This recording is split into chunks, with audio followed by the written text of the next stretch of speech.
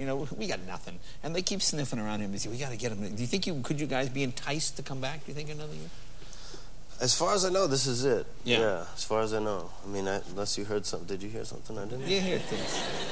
You hear things. You hear? Oh, I mean, they'd love to have you guys back. Because it's kind of your decision as a group, right? Because I know you guys think, oh, we'll go here, we'll go there. I think it's, you know, I think the executives on the show feel that this is probably a good time to end things, and it just seems like with all the conversations we've had, boy, I'm out on a limb here. Let's change the subject. All right.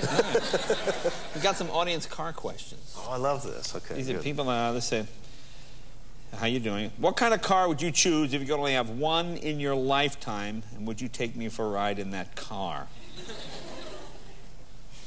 You? Would I take you for who asked the question? Well, you. I guess they're asking you. What would you ask? Well, would I take who for a ride? Is a guy or a girl? I don't know. She's. Are you over 18? That's more important, really, yes. than anything else. Well, if you only have one car, what would you choose? There you go.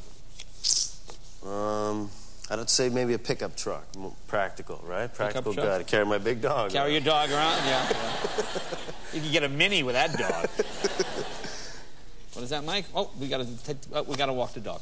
All right, folks. Got to walk the dog. Ooh. Matt, I want to thank you. Congratulations. We're real excited about your Emmy nomination. Real proud of you, man. Thank you. Thank you. Good luck. Good luck. Be right back with the Mad Chef, John Astin, right after this.